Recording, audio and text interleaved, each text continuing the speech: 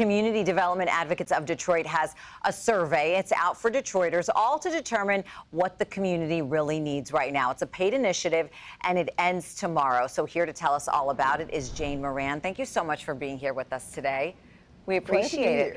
Okay, so Jane, let's start. Give me an overview of what this is all about. Sure. The Neighborhood Vitality Index was developed by dozens of community development organizations that came together to develop a framework for residents to help measure quality of life and just success and progress in Detroit's neighborhoods. So how long has this actually been going on in terms of the survey? Because it ends tomorrow. There's a deadline. Yes. So we're in the last phase of the pilot. We've been collecting data for the last couple of months. It ends tomorrow, and we're really encouraging Detroit residents ages 18 and up to come out, take the survey, and there'll be a $25 incentive, a gift card that they get for completing the survey. Yeah, so that's a great incentive, trying to encourage folks to come on out and do it. And it's in person, right? You have to do this in person, or no? You don't have to do it in person. You don't. Okay, so you can do it from the comfort. Yes, absolutely. They can just log on to nvidetroit.org, or they can also call 313-290-0992.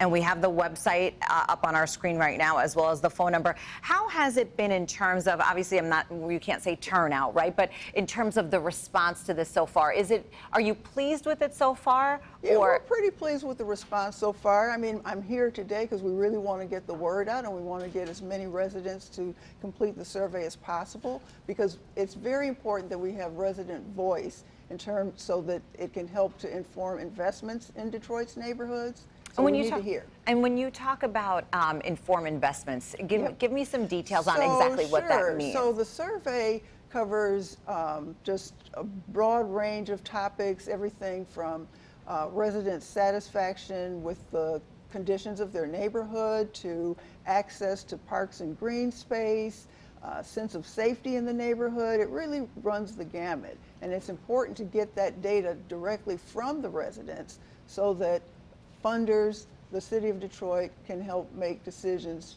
about how to distribute resources.